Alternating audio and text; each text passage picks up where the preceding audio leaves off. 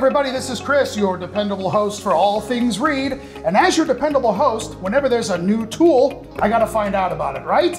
Well, the good news is we have Nick here from Reed to explain exactly what this is in front of us. Nick, how are you today? Pretty good, how about you? I'm great, thanks for joining us.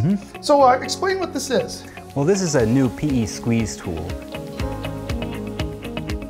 PE squeeze tool. You know, I seem to remember a Q&A that you and I did in the past about another squeeze tool. Is this related in some way? It is. What you're referring to is the bear hug. It's actually right behind us. It's hydraulically driven. This is driven manually with an Acme screw.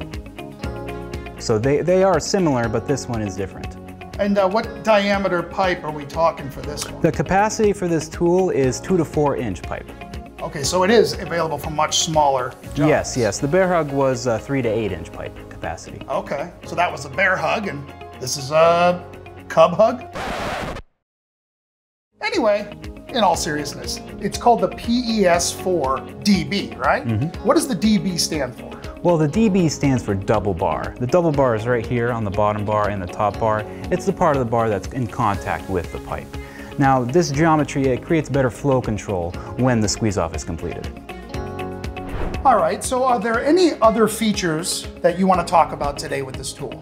Well, with the new design of this tool, we incorporated a ball bearing and an O-ring inside this thrust component right here underneath the Acme screw. The ball bearing makes it easier to squeeze, and the O-ring keeps contaminants from getting into the ball bearing.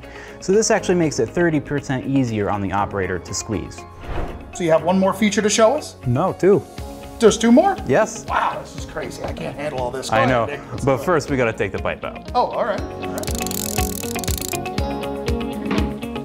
So, right here we have actually the ASTM standards posted right on the tool for feed and release rate. And also, hey, if you could hold it right here. We incorporated these machine grooves on the bottom bar. It eases with lifting while it's in the ditch. You can see here it makes it a lot easier than trying to get your fingers under there right next to the rock and gravel. Huh. Now, how heavy is this? It's approximately 35 pounds. Okay, so it's rather light. Well, Nick, this is absolutely wonderful. Thank you for showing us the PES4DB. You're the best dependable host Reed has. Oh, shucks. Well, make sure you visit www.reedmfgco.com and get yours today.